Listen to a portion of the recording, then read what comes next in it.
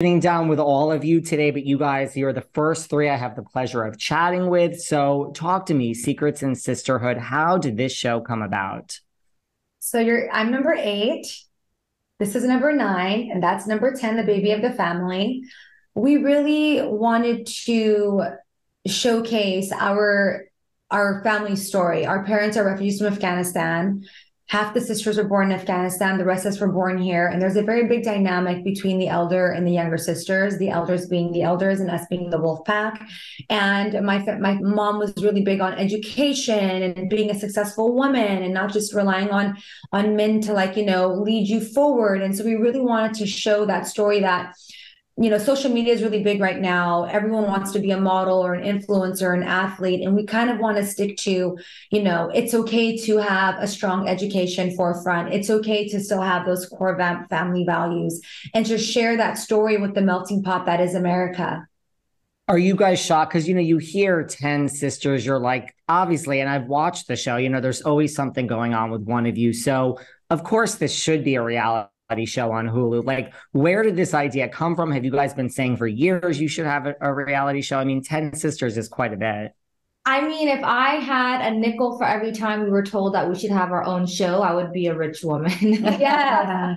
And this journey did start about 10 years ago. We kind of dibbled and dabbled in doing reality TV and docuseries because every time we met someone, it was like, oh, you're so and so. No, that's my sister. And then growing up in school, it was like, well, didn't you graduate? Wait, you got held back? I'm like, no, that was my sister. So kind of our entire lives, we were always just like, everyone's like, get a show your story. It's so inspiring. Is there someone who was more hesitant? I mean, it's a great show. Like, was there a sister that kind of held out that said, I don't know if the cameras are for me? There was some reservation from the older sisters just because they were more concerned about, what the world think, because they have a different mentality than we do. So definitely a reservation from the elder sisters. And what about you, Hamida? I mean, you are number 10, you're the baby of the bunch. Like, what was it like growing up, with 9 older sisters and being the youngest? It was a blessing. It was amazing. I had 9 role models to look up to and had so many best friends growing up. So it's definitely a blessing. And Nooreya, we've learned, I think it was in one of the first episodes, one of the sisters said, you were the most temperamental. Is that true? Is that a title that's well deserved? It is not entirely true. I think if you poke a bear, eventually it's gonna growl back, and that's what happens. So they're just speaking more to the reaction, not so much all of the poking they're doing before I react. Well, you guys mentioned elders and you are the wolf pack. Like, who came up with the wolf pack? Like, where did these titles come from, the elders and the wolf pack? So it's interesting. Shakur and I have this ongoing, lifelong argument of who created the wolf pack. She claims to be the leader of the wolf pack. When we were younger, we were always just rolling together. We had a very tight knit, big bunch. And every time we'd go out, we'd always howl. And we were like, hey, we're a wolf pack. And there's this saying, and it says, for the strength of the pack is the wolf, and the strength of the wolf is the pack. I knew you were going to say that. I know. I knew and it. So that's how we literally feel, like a wolf pack. And we'll come for anyone who comes for us. I love it.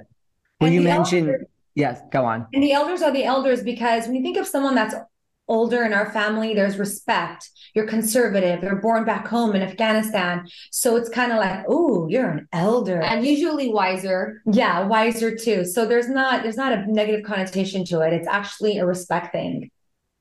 Do they feel it's a respect thing as well? Or do they say, please don't call us the elders? I think Rabya hates being called an elder. But we say it out of love. Yeah.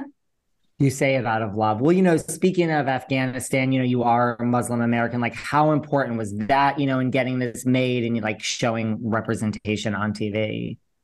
It was difficult at first just because we didn't know how other people were going to perceive it. But we were born in America. This is all we know, born and raised here. And we're just showing our own personal journeys. Mm-hmm.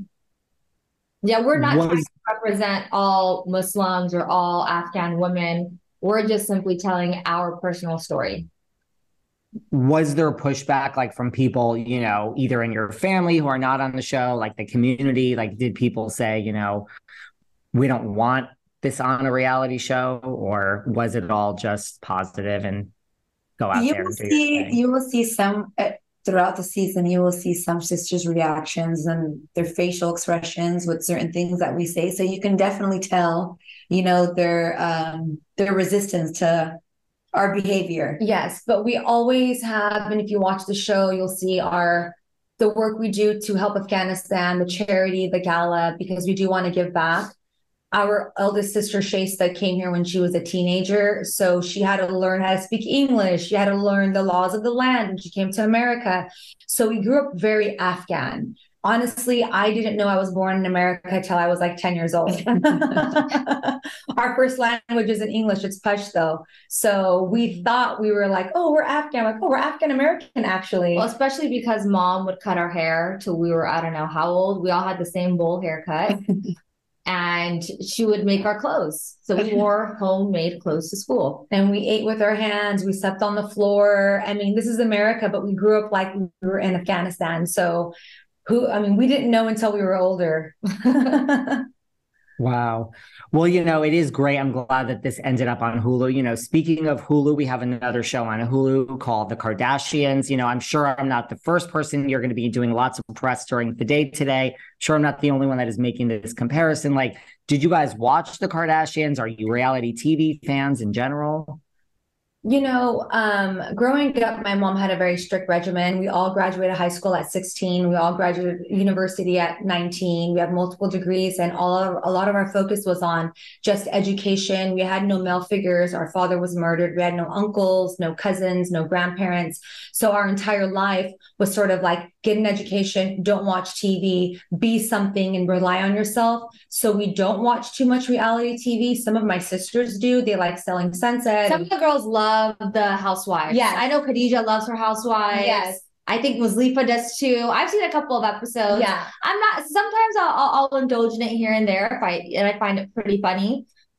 So yeah. But we're all about women empowerment. We love seeing other women win. And everyone has their own unique story, and we love to hear all of them. What do you want people to take away as they watch this, like about your culture? What do you think is like some of the biggest misconceptions about your culture and that you hope people kind of learn from watching these first 10 installments?